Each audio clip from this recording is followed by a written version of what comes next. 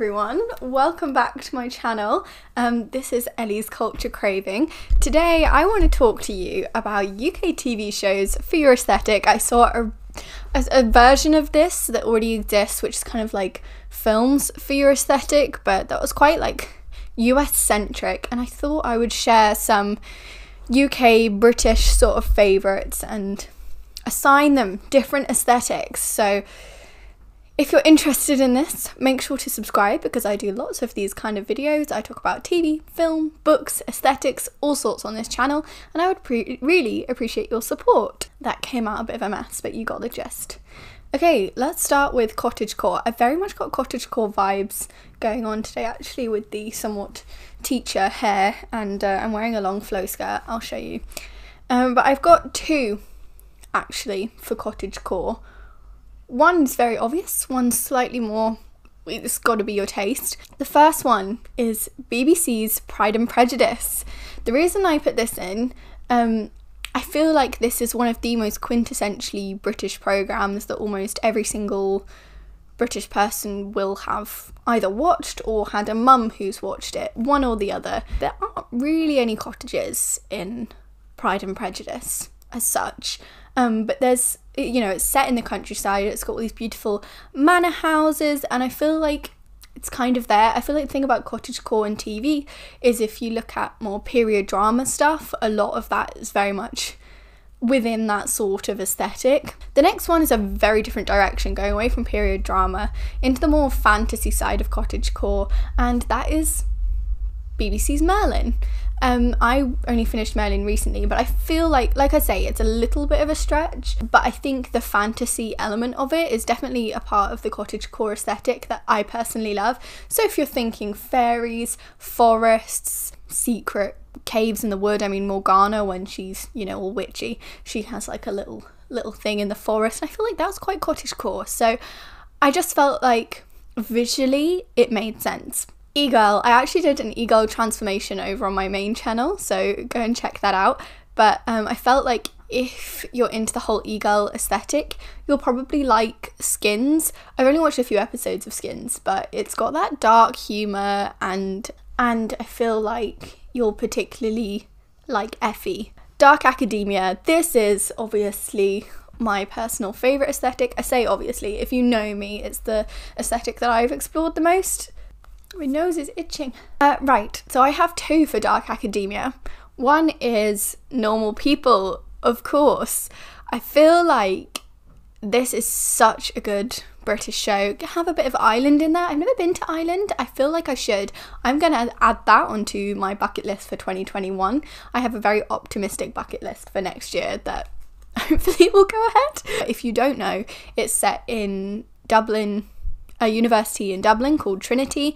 If you're interested in this, there's actually a YouTuber I watched called Moya who vlogs. She's a study tuber at Trinity in Dublin, and it's very, very interesting.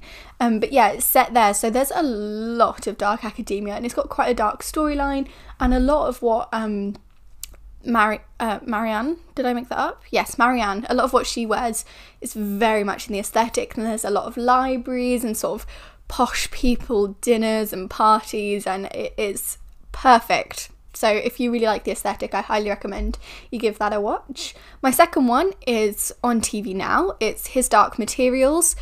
Again, a lot of it is set in Oxford, so you get a lot of the Oxford colleges, and it's very much an exploration on academia's place and valuing learning over sort of traditional morals and seeing the world for what it is and not being afraid of knowledge. So in terms of that, it definitely just works within Dark Academia.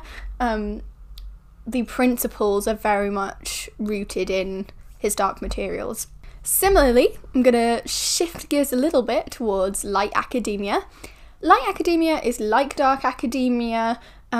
Same principles apply, a love of learning, a love of the pursuit of knowledge, except it's less focus on classics and Shakespeare, depressive monologues, and more into lighter poetry. I see a lot of the 20s in Light Academia, actually.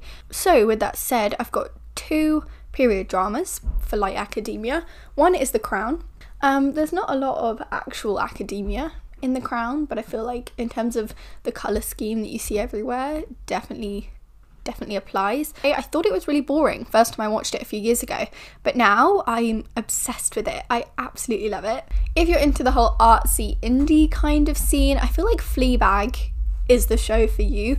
Fleabag's a show I have binged many a time. It's heartbreaking, but very funny, very cool, very clever, a lot of breaking of the fourth wall. It's like Miranda, but more intelligent. If you're into soft girl vibes, I highly recommend Dairy Girls. Again, a little bit of Ireland in here. Dairy Girls, again, is a really funny show. It's about a group of teenage girls growing up in Ireland, not really during Troubles, but sort of post Troubles, but also during. I'm not really sure exactly on the time frame, but it's on the later end, I think, of the Troubles. But it's really funny. I feel like the clothes in it are just very teenagery, very cute, and I think you'd enjoy it. If you're of the insta-baddie aesthetic, if that's what you're really into, Killing Eve. There is no doubt for me on this one. You will love Killing Eve. She's so, when I say she, I mean Villanelle. One of my main inspirations, you know, fashion-wise, not murdering people-wise. Although if I was into murdering people, she would be the person to inspire. Anyway, that got on a tangent. I feel like she's so extra, and she always goes that extra mile, and if you want to be an insta-baddie, that is what you need. Y2K, this is going to be a surprising one, I suppose, but Doctor Who, and when I say Doctor Who, I mean Rose Tyler, basically.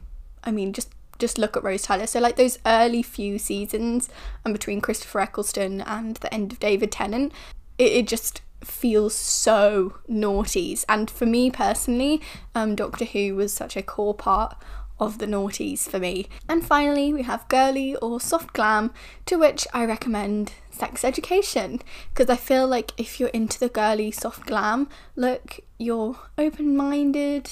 I suppose you're a little bit basic, but I feel like Sex Education appeals to those kind of people as well. Sex Education is a weird one aesthetically because it's very American visually, but a lot of the humour is very British. It's a very odd show aesthetics wise, but which makes it quite basic. So I think you'd enjoy it. Okay, so those are my recommendations of UK TV shows for your aesthetic. If you want more videos like this, please let me know in the comments and make sure to subscribe. Thank you so much for watching. I'll see you next time.